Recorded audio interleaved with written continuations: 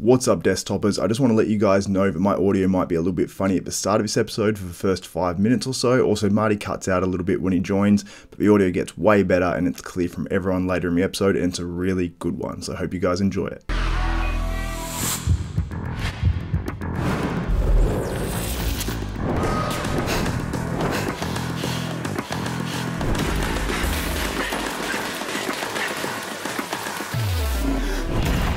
What's up, desktoppers? Xavier was here for Desktop Bodybuilding, and we are back with another episode of Bodybuilding University. And today I'm joined by Stuart Sutherland, aka Beef Stew, and Stanimal Stan Delonju, and we may be joined by Martin Fitzwater as well, partway through this one too. But boys, how are we doing this week? We also had Toronto Pro on the weekend. I'm sure you guys saw what was going on with that. Got a lot of commentary around it. Iain Valliere wins. Some stuff for second. But Stan, before we get into that, man, how's the prep going? Because you're getting pretty close now. You're looking pretty damn good. I just saw an update. You posted stuff today, or I think it was today. Yeah, I posted something today. Yeah, I feel, like I'm starting to feel a little like out of it mentally, on and off. So I apologize ahead for this podcast. How it's gonna go, I don't know. But I'm here. Yeah, I'm having a great time though. It's fun with Patrick. He really knows my body really well now at this point, so it's I don't know, everything just clicks, and I'm looking forward to, because I'm going to spend the whole week in Orlando last week, so I'm looking forward to just get there, settle down, and finish up there. Yeah. So Orlando, how many weeks is that? Sorry? You guys do. How many weeks out are you then? Three in 2 days. Oh, really? I didn't know it was that soon. Okay. Yeah. It's July 1st. There he is. What's up, man? What's up, boys? What up?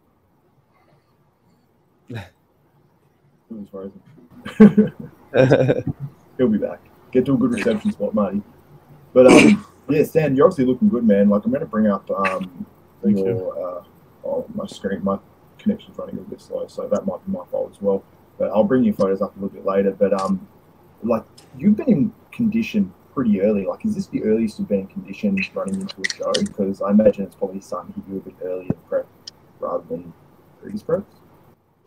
Yeah, I mean, we stay on plan. Like, since my last show in November 6th, November 7th, I was on a new plan, and I haven't skipped a beat. So, like, of course, I bulked up, but like, there was no meals at all. There was no one meal that was off plan, and so like once we started cutting down the calories, the body reacted super easily, super fast. So we just even have to like kind of like, really find a rhythm where we actually found that perfect rhythm. Was every week I drop about a pound for like the last 10 weeks or so, 10, 11 weeks. So it's been a good spot. That's awesome, man. Good to hear. But Marty, you just joined us. I haven't introduced you yet. We'll get to this, Stu. But man, how you been? What's been going on? Good, man. Just finding a groove here, in a little health phase now. I pushed like January, February, March, and then just getting everything back in check, and then start another push to try to get up to those 270, 275 range. Still a little guy, just trying to get big. When did you come to Arizona again? I'm trying to remember what month that was. I think February. You were fucking like full blown when I saw you there. You walked in, and then you like put a tank top on, and you're fucking big, dude. Shit, I got like 10 pounds bigger than that, bro. So I was only like 255 when I was out there. So I definitely got bigger, and then now I'm like holding around that same spot that you saw me. Okay. And then try to push back up another 10, 15 pounds and get the biggest I've ever been. But you've been up in the 80s and 90s, right? Yeah. I'm just not used to like seeing bodybuilders in person though, because like not really many of them around me. So like I see myself in the mirror, and it's like, yeah, that's like, whatever, Yeah, for sure. So, Stan, how big have you gotten? The most 289. Okay, damn, you big motherfuckers. Yeah, it was sloppy though for me. Yeah. I can't get sloppy. I can't get fat. It doesn't matter what I do. I mean, I had to really hard. Like to me to get sloppy, I had to eat a lot of junk food. Yeah. Okay. Yeah. How often do you guys eat junk in the off season? A lot. I mean, right now, a lot. I got a tray of muffins sitting over there on the oven. How out of condition do you get, Stu? Like out of shape? I'm probably a lot like Marty. I got to eat like force feed a lot, and I don't really get fat when I'm heavy. I mean, I probably got like 10 pounds of water on me, which is uncomfortable, but I mean, there's not a ton of fat on me usually. So, But Stu, how you been anyway? We had you on the podcast the first time. We did a couple of interviews as well, and they all got really good reception. Like, I probably haven't seen that many positive comments on an individual person's interview, because I don't think there was one negative out of the whole lot. So. Just give it a year. I'll have a bunch of people hating me soon too. Yeah, you're only the new kid on the block for so long, but the last week or so, I feel like shit. As you can tell by my eyes, I am sick. I had like a chest cold, and now it's like gone into my eyes or something. So I'm not stoned.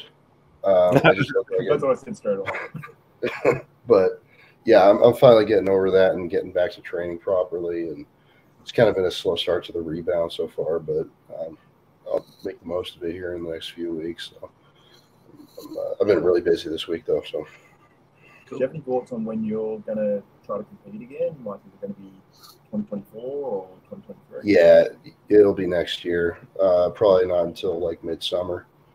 Take a good 13, 14 months or so off the stage, and I'll probably put like 5 or 6 more pounds on, but in the right spots, it'll make a big difference.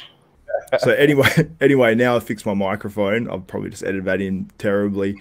I don't even know where we're up to, but we were discussing how often you guys cheat on your diets. But Marty, like, obviously you said a lot. What's your definition of a lot? Because I know tons of young guys listen to this, and then they'll go, how often can I cheat? Yeah, that's fair. I mean, like, every day, bro, I'm eating 5 big clean meals a day.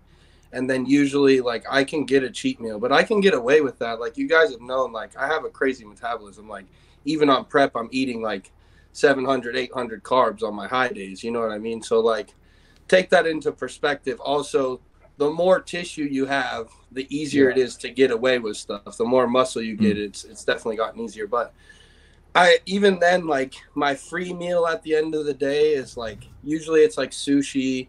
Or if it's a burger, then I'll do like a baked potato with it or something like that. Like, I'm still trying to eat bodybuilder food. I'm just trying to get that like calorically dense meal before bed, try to get my food at the place that I can grow, because otherwise, like, you guys have seen it. Like, I'm blending chicken and shit. Like, I'm a pussy.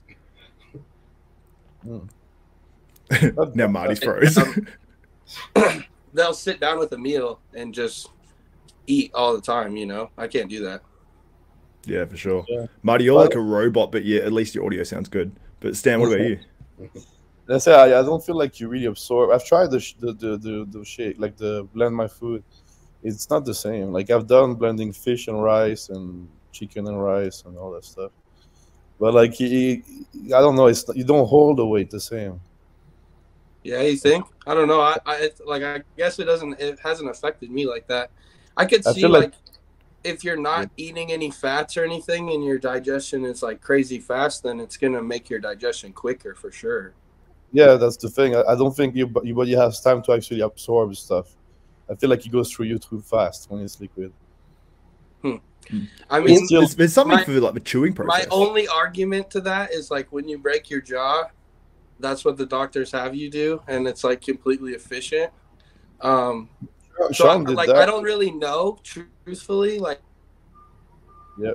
science stuff to read, but I can see what you're saying. Like, I mean, I don't have any issues with that, but I'm also eating like every hour and a half. Like, if I blend a meal, then it makes it so that I can eat my next meal a little quicker.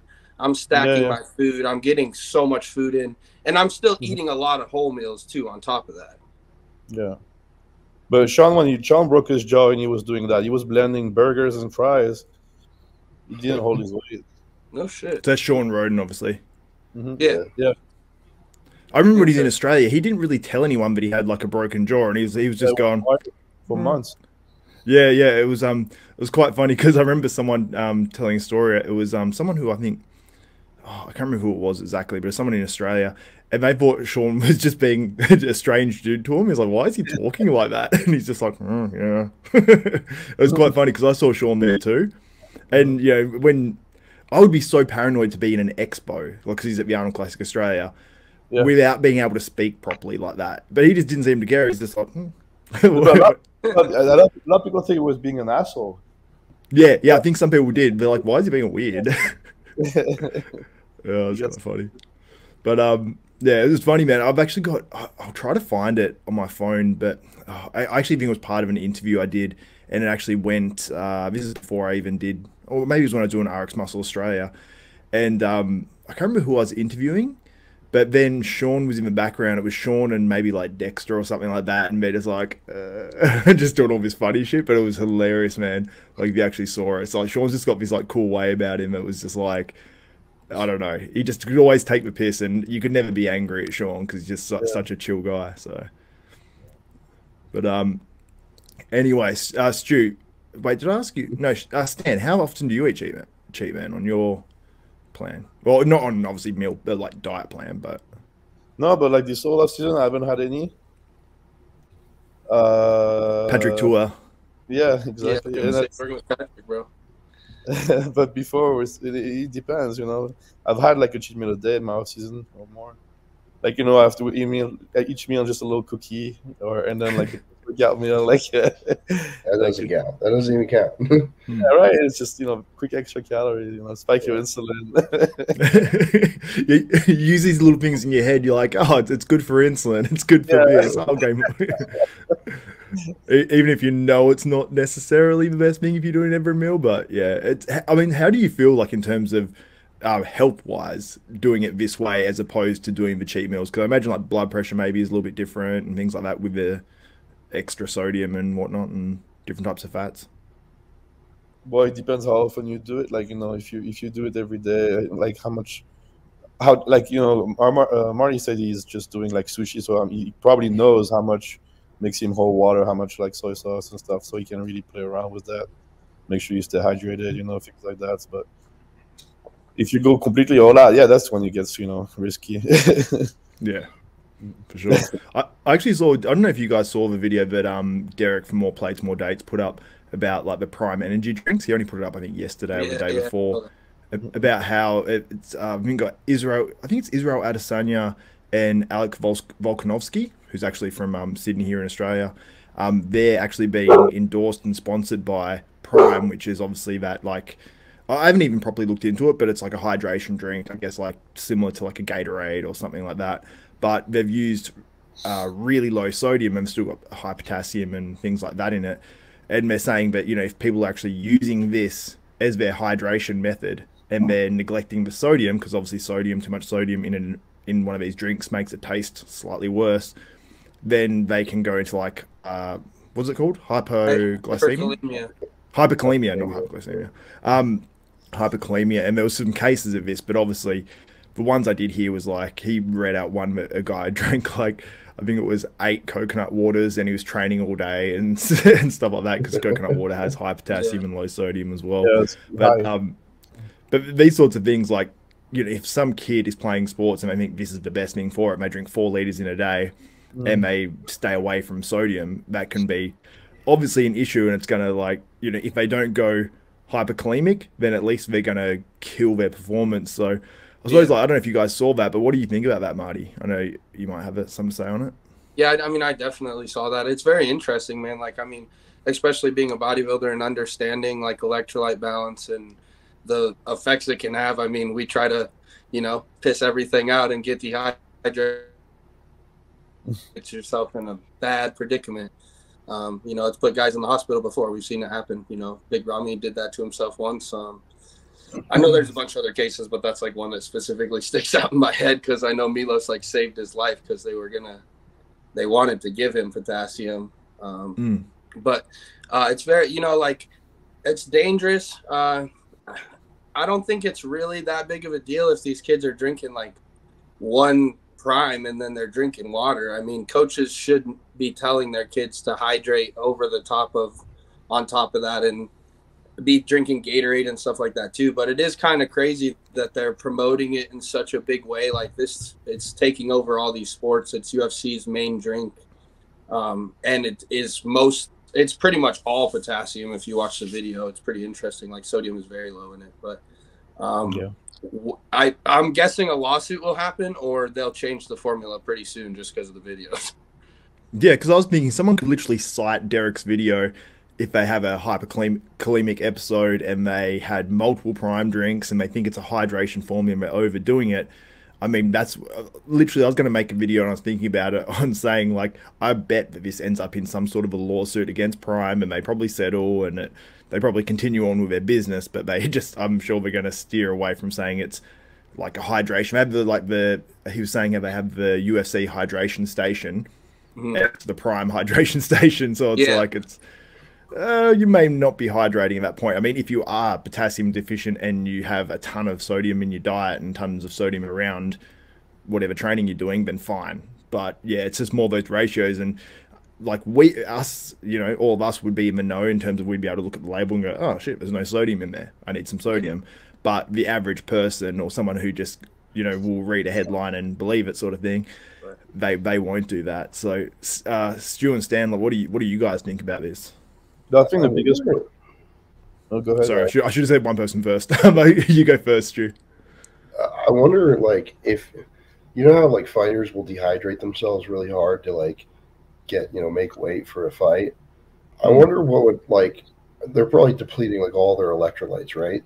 So they start like filling back up on, I don't know, a prime or something, or a lot of them. Is that gonna like give them a heart attack? Yeah. I don't really know enough about that to like say. It very much could. That's one of the biggest dangers is like, right, like when you sweat, you're sweating out all of your sodium. So if you're not replenishing that, but you're drinking a bunch of potassium, you get that ratio to go like this. Definitely like all sorts of things that are not good for performance. Yeah, I mean, like what they do is like way more extreme than what we do. Like because they go like they'll to drop like 15, 20 pounds. Crazy. Yeah. Classic physique can be not far off. Yeah. Yeah. Well, I guess you got experience with that, huh? Yeah. Yeah, for sure. And I know, like, when you were in classic physique, Stan, I know you would have been like filling out that sort of weight limit as well. And we know, like, bodybuilders, it varies so much. Like, there are some pros that will take no diuretics, there are some that will take a bit, and there's some that will take absolutely tons.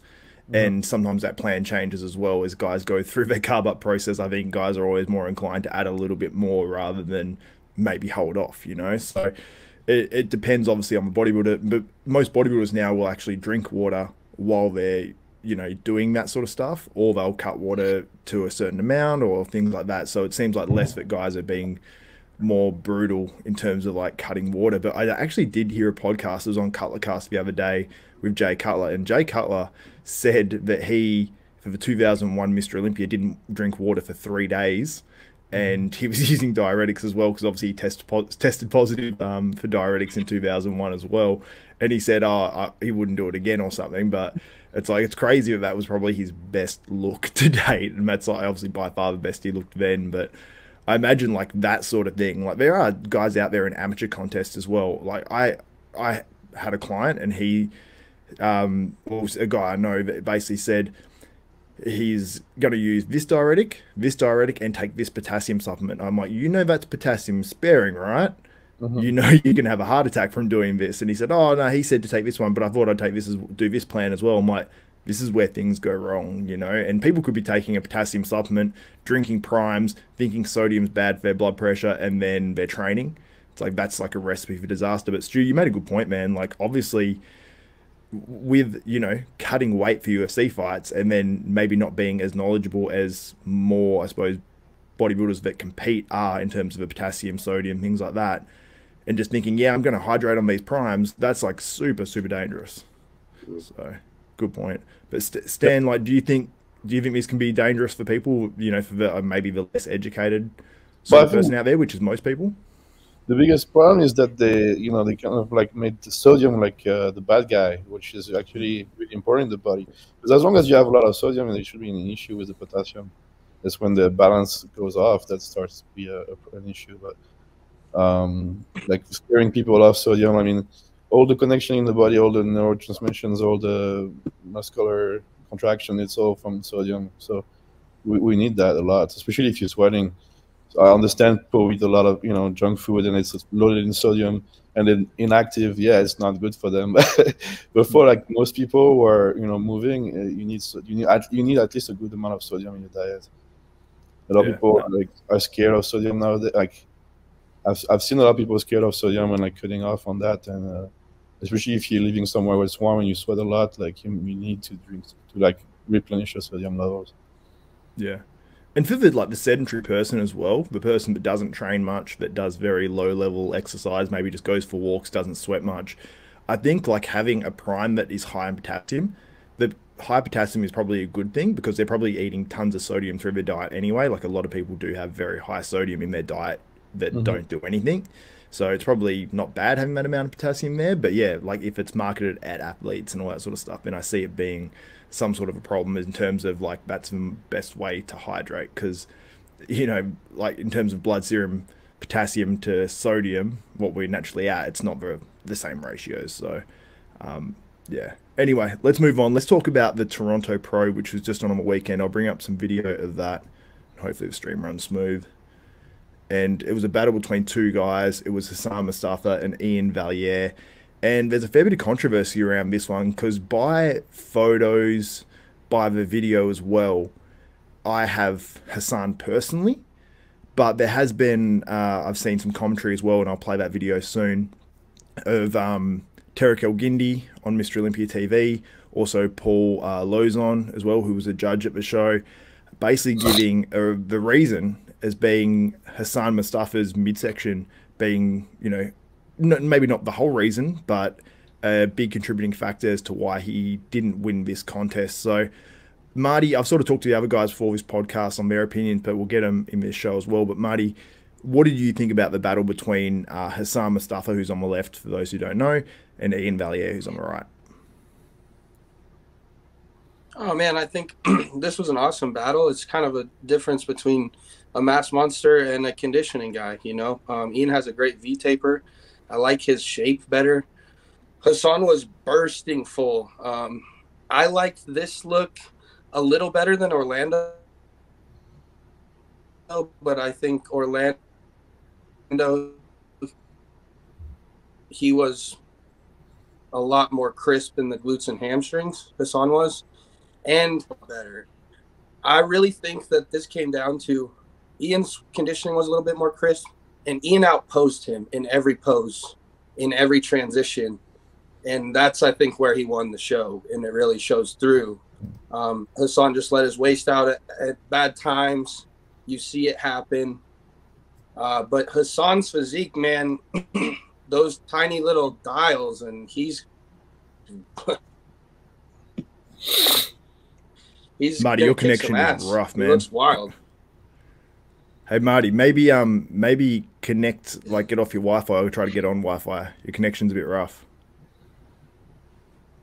But anyway, Stan, what did you think about the battle here as well? Because, like, for me, like, I'll just quickly give my opinion. Like, I heard some things raised on other podcasts, and Hassan, like, he doesn't pose with that. And Stu, you can probably actually speak about this. I'll ask you about it.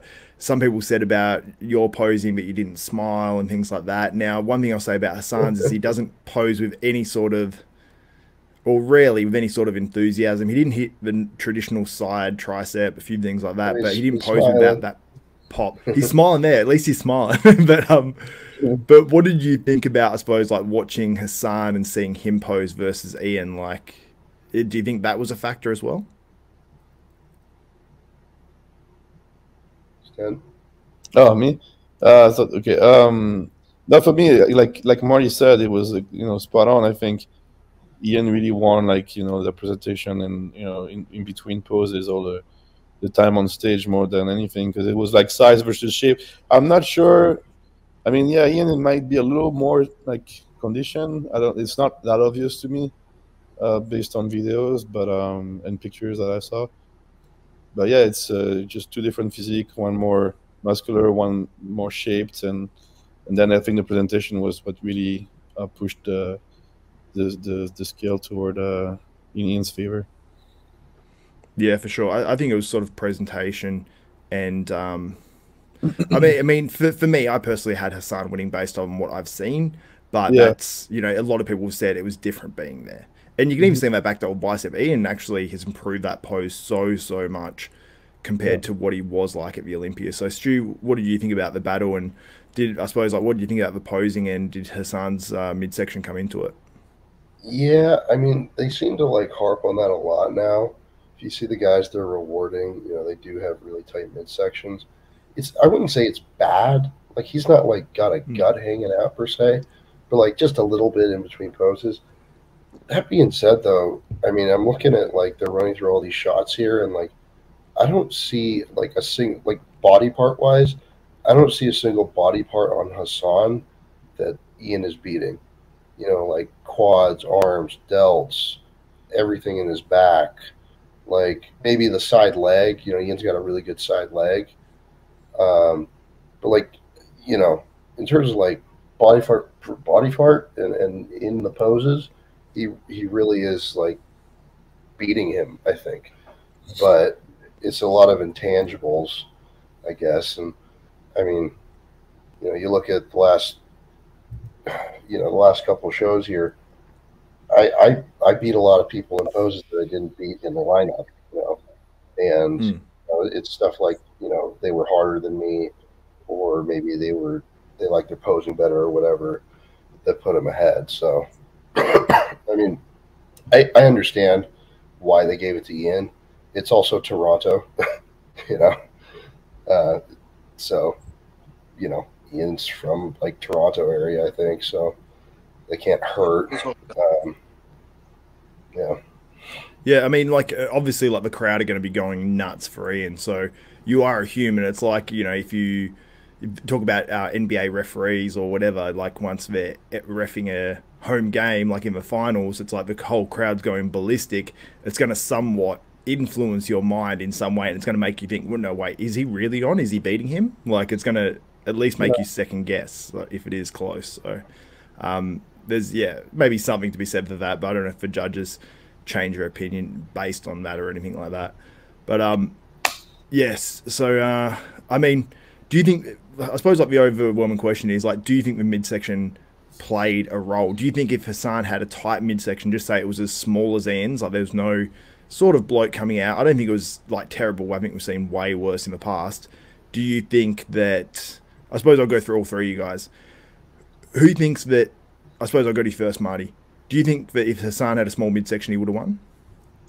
Yeah, probably. But presentation means a lot, man. And like, I will say, like, I don't think Hassan, like that front lat spread, like I know for a fact Steve Weinberger hates when your hands are like that on your waist. Like, there's so many things that he can polish, man, that he'll be, he's a show-winning bodybuilder. He'll be at the Olympia too. So I don't think it's necessarily just the waist. I just think it's a polishing of everything. But if Hassan had a tiny waist, he's a Mr. Olympia type of bodybuilder, bro. Yeah, it's crazy. Yeah, I hate the hands like that on the front lat spread as well. And he's so thick anyway. He's better off putting his hands like how Iain's are and pushing his elbows further wide, I guess. So, and making maybe his shoulders look a little bit wider. So it's really like the worst idea to do for him to make himself look even thicker through his whole section. So I'm not sure why he does that, because look, you see on Iain, it looks like so much more of a taper, but Hassan is just so much rounder and more filled out. That's I suppose why I had him winning. Stan, what do you like? Do you think, yes or no, would he have won if he had a small midsection? But yeah, obviously, I mean, everybody, you give them a small midsection, you give them a big advantage. Yeah. I mean, like Iain's had a smaller midsection too. He was like, we would win. Like he's got a lot of muscle. Like Hassan has a lot of muscle. If you can put the amount of size on a body and have a smaller waist, it's gonna look insane. Yeah. Stu, do you think so? maybe. It's weird because like everyone's given the shape battle to Iain here, right? But like if you look at his back poses and how they kind of fit together, the proportions and stuff, like I think Hassan looks way prettier in like the back lat spread there, and like just overall the way it looks, you know, not just looking at their glutes and hams or bits and pieces, you know. I think he looks a lot better in that pose and in the back double than Iain does. He's just kind of put together weird in his back, you know. And there's certain poses for each of them really that are like really awkward, you know, like the ab thigh is not great for Iain. You know, he always hits it from the side. And then Hassan has like an 8-pack, so he does it straight on. And even with a wider waist, it looks pretty damn good. So, yeah, now I'm looking at it more, like I really could have seen, like, look at that ab and thigh. Like, he's got a wider waist, but, like, that's really good, man. Definitely be in there, you know? I think it could be like an apples and oranges thing, man. And I'm sure Hassan's going to go on to another show after this and keep rolling. He'll probably get better as he goes. Yeah, I thought Iain kind of had it in the bag. Now I'm looking at this more and more. I'm like, this could have really gone either way. Yeah, I just think there's so much roundness to Hassan. And, I mean, I always say I wasn't there, you know, like, and there's plenty of people that were there, but it's like how biased are their opinions. Because obviously if you do a podcast with a dude, like when Marty was competing last year, to stay completely impartial was hard. And then I put them side by side and you go, well, Marty wins more poses. But then you go, oh, okay, well, I get it a bit more afterwards. But so you sort of, it's hard to separate yourself from it. And when I'm at events, when I have clients competing, I always underrate them. I always go the opposite way and thinking, no, I'm trying to give them a level up in my head. And I'm like, nah, they'll lose. And then they win. And I'm like, and everyone's like, yeah, well, obviously they're going to win. I'm like, oh, okay. So I really struggle to separate that. So I think obviously the people that are at the event, that, you know, obviously I'm on a podcast with Iain and all that sort of stuff, it's going to be hard for them to completely separate that. But yeah, it's tough. I mean, I wish I was there so I could give a really unbiased opinion. As a competitor too, like I caught myself doing this today. I was looking at comparison photos from New York. It was like, you know, because you know, Tonio definitely deserved to win that show. But now I'm looking at these photos like, oh, I kind of beat him there. Wait, did he really deserve to? You know, you start playing these fucking games, you'll drive yourself crazy. Yeah. And you know, calls just go the way they go sometimes, and you gotta deal with it. So. Yeah, to me, for you, with you in New York, you know, had I been there, maybe I'd see it different. You just don't know unless you're there, and there's certain people that look better in person, and I think Iain's probably one of those people. Iain's 1,000% one of those people. I don't know if I'm the only one. Have you seen him in person, Stu?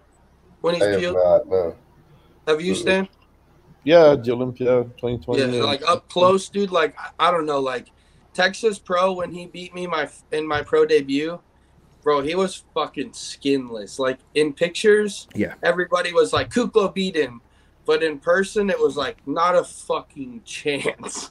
Yeah, I think so. Yeah.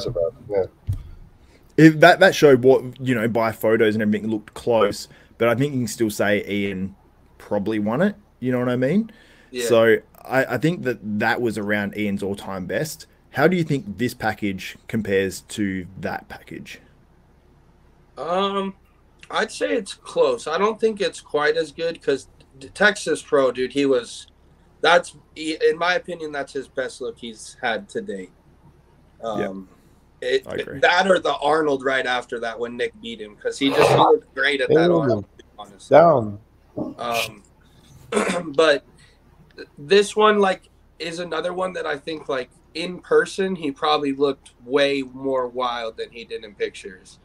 Because that was the first time that I'd got to see him in person, and I was like, okay, this is the first time I really believe it, that Iain's like, no, guys, like, really, I'm, like, disgusting peeled. Because he doesn't have striation, so, like, a lot of his muscles aren't really super striated, so you're like, is it peeled? But it's literally skinless. Like, it's wild. Yeah, that actually, I always mention on this channel when I talk about William Bonac, but seeing him versus Sean Roden in Australia, that time where it was William's first crazy breakout show, it's like he might have not have had all these crazy striations everywhere, but that hardness of the muscle and the bubbliness that you just couldn't, it didn't translate as much in pictures. He still looked wild in pictures, but being there in person, I was like, if I give it to William, I'm not even mad, you know, like, because he posed with such, like, because you know, Stan, like, Sean posed very, very relaxed, and this was William's first time out there as a final two call out, and William's going nuts. And when he hits that, like, crab most muscular, I was like, whoa, that beats Sean on that pose. And I'm like, this is crazy because William came out of nowhere. But yeah, I understand what you mean when you see these guys in person, especially the ones that don't have striations. People say it about Steve Kuklo as well, because he doesn't have that deep muscle separation, but when you see him in person, you're like, oh, he's actually pretty hard, and he's won shows like Iain where people are like, no way he should have won by the photos and by the video, but maybe being there in person, it's a different sort of story. And some people say about Hunter too. I don't know if that's a thing, but some people say Hunter looks better in person. He's bigger in person than he's bigger than he seems in pictures. Well, you obviously get posing with him. Yeah, he's not that big. But that's got to be the worst for like internet bodybuilders though, because like if you look like shit in pictures, and then you got like everybody on the Bison Tries comments just shitting on you, saying you shouldn't have won the show, and everybody there in person is like, yeah, he won the show. That's got to be the worst for you. I feel sorry for those guys. Hey Stan, I feel like how tall are you? I was 5'10". Was? Yeah, when I was doing class, I was 5'10". Yeah, so you're like obviously like, well, not the tallest out of us, the tallest out of Stu and Marty as well. But I feel like when I see you standing next to guys, you appear much bigger than just standing by yourself. Do you find that? Well, always, yeah. Yeah, I thought so. Because even those couple of inches. Sorry? I thought you were taller than that, Stan. No, 5'10". Yeah. Okay. Now I want to share. I want to. Sorry, 1 second. I just want to share a video where Tarek El-Gindi and also who else is talking about it? Paul Lozon on the latest episode of Bro Chat are talking about this. I suppose why Hassan Mustafa potentially lost the 2023 Toronto Pro. So I want to open this up. It might just start playing straight away. So let's see if it does that. Give us like a brief synopsis as to what you think put him over Hassan. There was a couple of things. Hassan was showing some distension in the midsection on his side shots. At times he was letting it go and it was distending, and you know that's big. You know that's a big point against. And from the back, Hassan wasn't as hard as Iain, not nearly as hard as Iain from the back. So that played into it. And overall, Ian's just had a more finished or complete look with the combination of conditioning, dryness, fullness, and the complete physique. He just had a better overall total package. Hassan Mustafa, massive, great conditioning, but we have to contain the abdominal section. Yes, this is that important because it can be dysfunctional towards every single pose you hit. On the front double biceps, on the front lat spread, the transitional poses. And also in terms of the illusion, you have great legs, but if your midsection is coming out, then the legs are not that big anymore. And if you have small clavicle bones and the waist is coming out and the abdominal section is coming out, then you become even more narrow despite being a mass monster. Hassan Mustafa is incredible. He has... So obviously that's from, you know, a guy that was judging the show and a Mr. Olympia judge. So you can see there, obviously, when he's discussing it, he says, you know, in the transition poses. So obviously the judges are judging the transitions as well. So that was probably taken into account, I've got to imagine. But yeah, it's interesting that there is, like Stu said, there's so much more emphasis on it nowadays than there was, you know, 10 years ago. It was just seemed like guys could get away with a bit more. I think Hassan, having been judged 10 years ago, I think that he wins, like hands down. But I will say one thing, what Paul Lozon said, saying Iain being more complete, I like disagree with that in terms of filled out body parts. Like you said, Stu, there's very few body parts on Iain. Maybe hamstrings. I'd say probably hamstrings he's got on Hassan. That he actually wins, like body part for body part. And it was sort of like that with Dorian Yates back in the day. He had a crazy back, but could you name any other body parts where Dorian dominated other people? Like it wasn't really, there wasn't too many, you know. So you can say the same about Chris Bumstead. He doesn't have like that one body part, but he just destroyed everybody. Exactly, but he still has body parts, I think, that still. Yeah. But he still has body parts, I think, that you could say are like in that whole lineup, they're like right up there, or they're beating a lot of people, I guess. But with Iain, you could probably say his chest is, where's that sit in the lineup? You know, his calves and, you know, certain other body parts. But we weren't there, and obviously, like Paul said, from the back, and like you said, Marty, it probably doesn't show through in person because he doesn't have those deep slits in the glutes. He's got detail in the hamstring, but it's like his skin is saran wrapped on there. And that was one thing. When I saw Branch Warren in person, I was like, I get it. I get it why he places so high. In photos, I'm like, why is this dude doing so well? In person, you're just like, holy, like you just sort of like stand back and you're like, that's insane. So I do get it a lot more, and I'm sure seeing Iain in person, he would have been an absolute freak. So yeah, it's tough to say. But anyway, guys, we've got plenty of listener questions, so let's get to a few of those. But did you guys, just 1 second, did you guys see that's what's going on with the men's physique division? That's literally what I was about to ask. Perfect time. Oh. Yes. So what do you think about it, Stan? I think it's awesome. I think it's about time. And I think it's also, so just so people know as well, I should probably explain this. They're actually putting a weight cap on men's physique based on your height. So it's like the classic physique, but it's going to be a lower weight than classic physique. So sorry, man, go on. Yeah, so after the Olympia 2023, they're going to start doing that. And I would guess it's going to be at like 5 pounds less than classic physique at least. And so that's going to definitely completely change the look of the division. Well, I think they should make it like 10 or 15 pounds less. But there's a lot of guys who can't even transition now to classic. That's just because they're freaking sissies and don't train any legs. You did it just fine. But a lot of them don't. Well, they don't train the legs to be able to compete in classic physique. But that's exactly what's going to happen. Like, you got to take weight off of somewhere. You're going to have really bad twig legs in that division, man. That's going to be worse. It's one of your heaviest body parts. Everyone's been making like jokes and like meme pictures of like guys with like chicken legs after this announcement. It's like, it's probably going to happen. It might, but that's how they reward it or not, you know? Yeah. I mean, I don't understand men's physique at all, dude. Yeah. Like the criteria is like, it's almost as bad as bikini. Like, I think they all look really good. Like, I think they all look great, right? But like, how do you decide? I don't know. Like, men's physique is all about taper, cap delts. They don't want bulky arms, nice upper chest, you know, and round like wide back. That's it. Great taper. But like, if you're too capped and like too tapered, you know, I've seen some guys who are like a little like just gigantic delts.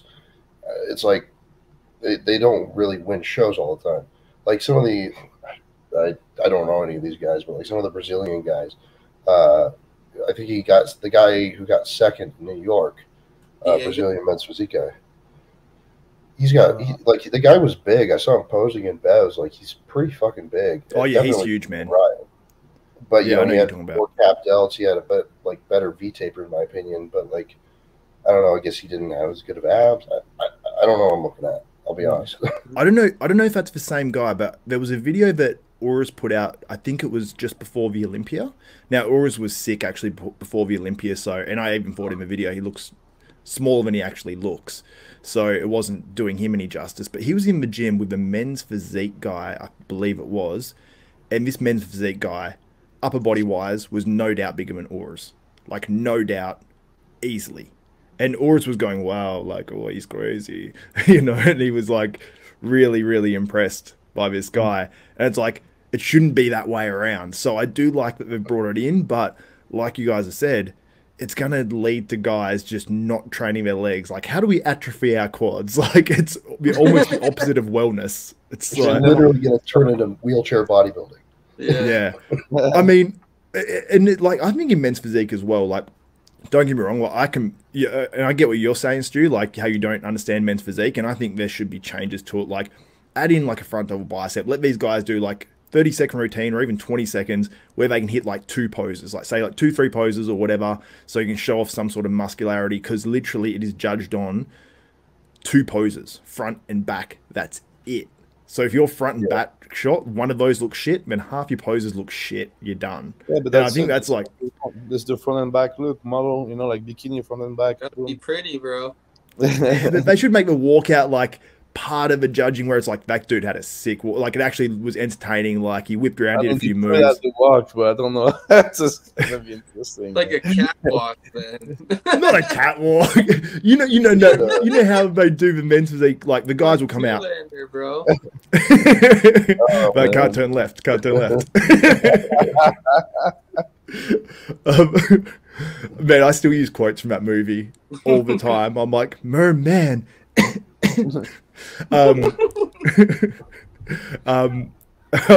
forgot what I was talking about. But yeah, make the actual routine part of it.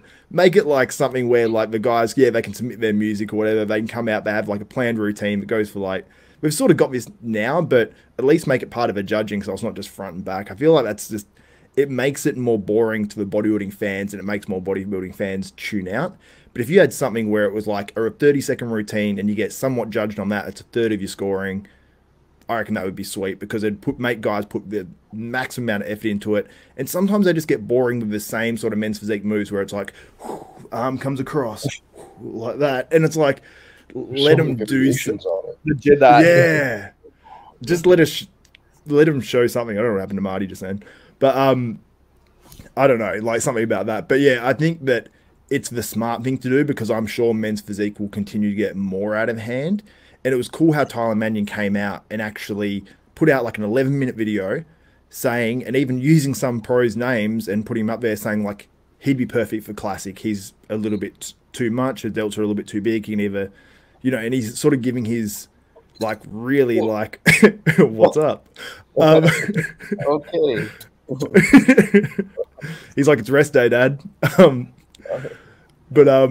Yeah, I think, it's going to lead to more unproportionate physiques, but I think regardless, it would just go into full bodybuilding. But so overall, I suppose, do you guys like this move by the IFBB, or do you not like it? Stu, I'll go to you first.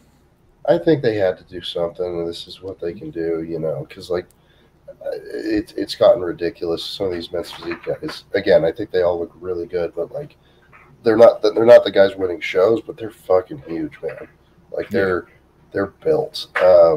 So you can't have guys like that just like totally dwarfing the classic guys, because it's supposed to be like an order, men's physique, classic, then bodybuilding.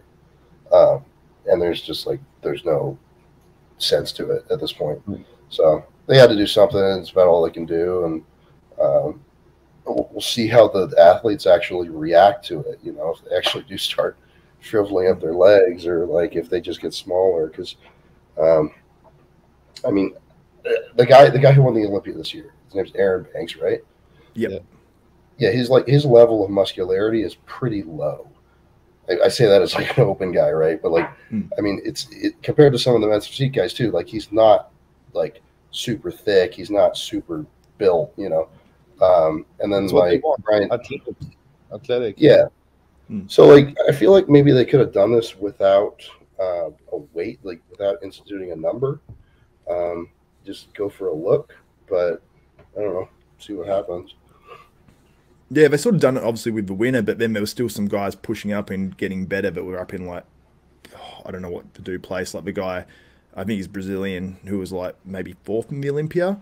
But I was like, he looks classic physique just with board shorts on. Like a decently built, big, classic physique guy. I was like, okay, to me that's too big. I feel like that should be penalized harsher. Yeah, I think it's Victor Chavez. He's huge. He's got like massive delts. Like, I always forget his name, but yeah, he looks incredible. Don't get me wrong. Like I think he has an insane physique for classic physique, not for men's physique. For men's physique, it just looked like a jacked bodybuilder up there, and I feel like that would deter, because what we're trying to do is probably bring more people into the sport. Like Stan, you came from men's physique, I think it's a great entry. It sounds bad saying an entry level division, because the guys at the very top are next level, and it's very, very hard to get to that level. And we've obviously seen today, it was on Olympia TV. We had. But it's easier to put on like swimsuit, you know, like shorts, and get on stage than like put on a Speedo and get on stage in front of everybody. You know, like everybody go to the beach with like shorts on, so going on stage is, you know, it's not that much of a deal. But put on Speedo, it takes a little more. Like, you know, it's like I went the opposite way, man. What? I went the opposite way. I started on the hard stuff. Oh, sorry, you guys do. Yeah, it's a gateway drug. Men's Physique is the marijuana of drugs, of Exactly. competing. But yeah. But anyway, Marty, do you think it's a good move, bad move? Yeah, man, I think we'll see if it's good or bad. Like these guys said, like if it really just makes guys shrink their legs, then like really is it going to be that beneficial? I don't know. If it makes guys start making the transition like Stan did, then I think it'd be cool, because I would love to see some of these guys become classic bodybuilders and progress. But just speaking on this, when I was training today, I ran into one of the pros. He got 11th at the Olympia, and he's like freaking out about it, because he's like, what are they going to do? And I'm like, well, why don't you just move up if you're over the cap? And he's like, no way, bro. Like, I don't want to pose. I don't want to put a posing routine together. I don't want to be a bodybuilder. So like a lot of these guys, like they really do, like Stan's saying, like they love men's physique and only that. And their goal was never to become more than that. So it'll be interesting to see like how these guys respond to it, I guess. Yeah. It's a good perspective, bro, because I never really thought of it too much that way. I just have come to it with the thought that everyone wants to be a bodybuilder. It's just who can. You know, because for me, I'd be competing in bodybuilding if I could be competitive. Like I did classic physique. I won like a national title at that, like the year before it was Arnold Classic. But that was always classic bodybuilding, you know, back in when the old federations were split, all that sort of stuff. So I could do all right at it, but to be an open classic physique guy, it's just, I don't think that's in my wheelhouse, you know. So men's physique gives me that chance to be able to potentially become a pro. So it's like, it's not just for the fact of becoming a pro, but it's almost like I would be doing some sort of prep if there wasn't men's physique around at some point and getting myself in shape. But the stage gives an extra incentive, and it's sort of fun competing. You still get that competitiveness with other people. And that's what I enjoy about it personally. But it's not like my love is men's physique. I'm not covering all the men's physique shows. I'm not excited to watch men's physique like I am classic in these other divisions. So I hope that they just make men's physique a little bit more entertaining. But I understand why they wouldn't add that routine aspect that I talked about too, because it makes the entry into men's physique harder, which is part of a reason for the division, which feeds the classic physique and feeds bodybuilding. And with all these new divisions, people say everyone thought it might kill open bodybuilding. Open bodybuilding is stronger than it's ever been. So I think that it's only feeding open bodybuilding because it's getting out to more people have an entry to competing, and it sort of works out that way. I went the opposite way because I always loved bodybuilding, competed teenage bodybuilding, went to classic when it came out.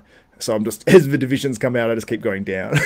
So maybe I'll do a fitness one where you just wear pants or something. I don't know. That's why I started that. Hey, have you seen they've got like divisions in, I think it's mostly other federations where guys come out wearing like suits and stuff?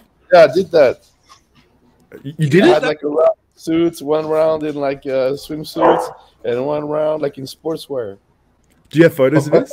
Yeah, man, I do. We are 55 minutes into the podcast, and I am going to make a note of that. Man, send me that photo. I'll put it up on the screen. Oh, man. Look at my Facebook. Oh, man, that would be so funny. It's quite funny. Like, and the thing that always throws me, because it's actually been done in Australia, because we have a lot of other federations here, and it used to be more prominent, some of these other federations, but they would always have the male fitness sports category, and they come out with like a tennis racket and a ball, and they're like, and I'm like, this makes me want to quit bodybuilding so bad. But then you see the women, and they'll be like the ones that go really dark on their tan, like they've gone too far, and then they put on like a nightgown, and they just look like a carrot in a dress. You know what I mean? And it's like, it's so unappealing. It's like, but anyway, yeah, it's kind of hard for us to like kind of realize that like a lot of the guys who are into men's physique, like really into it, that's like a totally separate culture from like what we're into. Like they're wearing their own clothing brands. They got their own, you know, stuff that they're a part of, and like how many open bodybuilders does Dark Sport have? How many? They got a couple of classic guys, but it's like almost all men's physique guys, right? Yeah. So they're all like they're their own subculture. Yeah, yeah. I don't know if classic really has that so much. I think a lot of bodybuilding fans and classic guys like they overlap, but men's physique really is like its own thing. It's like there's like a kind of a bit of rave culture that gets in there, and like I don't know, it's different. It's different from what we do. I feel like the men's physique guys, they dabble in classic. Like they know C-Bum, like they might know Ramon. Yeah. They dabble in it. They'll follow a few of the guys and they sort of know when C-Bum wins and stuff. And then the bodybuilders, they like at least dabble in the classic, but it's like rarely the bodybuilders dabble in the men's physique and rarely the men's physique guys dabble in the bodybuilding stuff unless they're just like mega fans of the sport. But I know what you mean, man.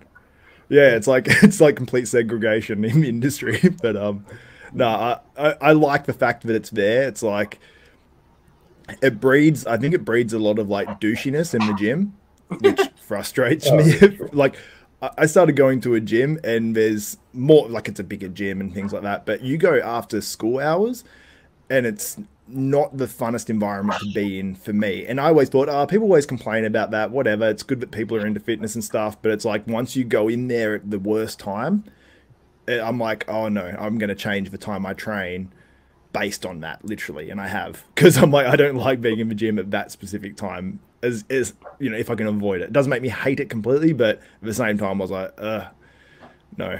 No.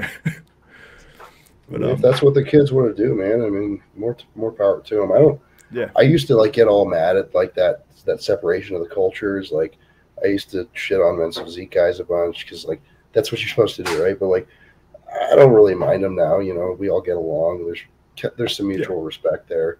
They understand who's the big dog at the gym, you know. So as long as they keep that in mind, it's all good.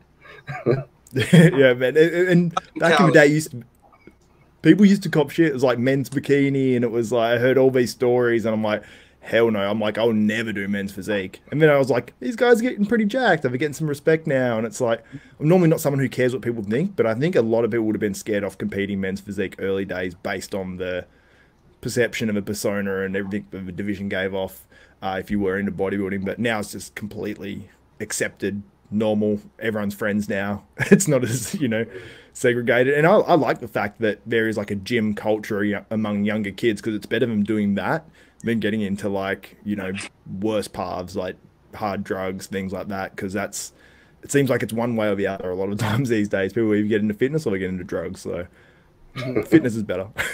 But